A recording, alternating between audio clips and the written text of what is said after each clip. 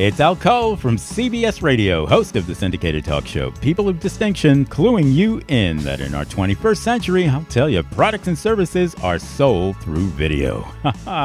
That's right, so sell it through video at Al Cole Enterprises and SAG 14 Production Company. You got it, and right now you got it too. Enjoy another outstanding audio clip from our international guest list, brought to you by Link Print and Media, featuring my son, the fantastic Benji Cole, on People of Distinction. And on the line with us today, we have DeAndre Smith. We'll be discussing his fantastic book, The Customer's Always Right, available for purchase through Amazon, BarnesandNoble.com. But if you guys want to get everything that Andre has to offer, listen, do yourself a favor and go directly to his personal site, PenTheTalePublishing.com.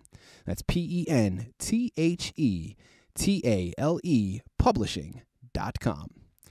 There, not only will you find more information on Andre himself, you find more information on this book, as well as find hyperlinks set up to take you to the purchasing page. So one more time, that's PenTheTalePublishing.com. Andre was brought to our network, People of Distinction, today by some of the best movers in the business. Link Print and Media Publishing. So if you have a book that you'd like moved, do yourself a favor and contact our good friends over at Link. And you can find out more information on them at urlinkpublishing.com. So without further ado, let's jump right in. Utilizing your experience working at the location that you worked, as I stated before, and as you've already started to go into, when it comes to sexuality, there's all these stigmas that are placed upon it by society. Now, what were you able to learn from your time working at the adult shop that helped maybe change your own views about sexuality? I realized that a lot of my views that I had about others was really how I viewed myself. And that tends to be true with a lot of things, where they'll say things that you may not like about another person or things you really don't like about yourself.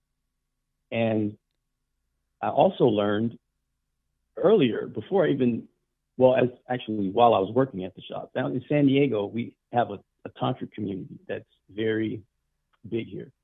And basically, it teaches you all about energy, which is what I'm about. I'm very much about energy, a person's vibe, a person's energy. And I started to realize that it wasn't so much male, female that defined person. It was a masculine or feminine energy, because everyone gives off a different energy. And it can be, some people's energy can be quiet, some people can be more aggressive, some can be warm, some can be cold. And that's a big part of attraction, is the energy that a person gives off, the vibe that they give off. And I learned to accept, especially with males, because in Chicago with men, and you may know this as well, to look at a man eye to eye, where I'm from, Chicago, it's saying something. It's like, what are you looking at? Mm-hmm. So it's either you stare too long, we're going to have a problem, or if you are staring too long, it means something else, which is you're attracted to me. And that's another problem, because growing up in my era, gay, it was a very homophobic era in time. Of course. Which was like the 80s and the 90s, and the music was very homophobic. And so that's kind of in my mind how I saw it. I would go to the shop, and I remember I would have problems even sorting through gay videos, looking at men like that, because it was just something in my mind that just wasn't right. And funny enough, I started to meet more gay men, and I just started to develop these relationships, like friendships with them. And they were very genuine, very funny, very cool to be around. And I realized that the programming I had about gay men was completely wrong. That they're men, their preferences and their sexuality may be different from mine, but that doesn't mean it's wrong. It just means it's different. Absolutely. What's wrong for one person may be wrong for someone else. And who am I to say or think that the way another person conducts their life, if it's not harmful to another person or themselves, that it's not right? And to this day, I have very close relationships with men who are gay that have come in the shop. I have close relationships with a lot of people, but I learned to literally judge people by who they are, not what they identify as, you know, male, female, or what they're born as, which is the sex they were born. Because there's a difference between, you know, sex and gender. Your sex is what you're born as, you know, male, XY chromosome, testosterone, penis, you're a male. Female, XX chromosome, estrogen, vagina, you're a female.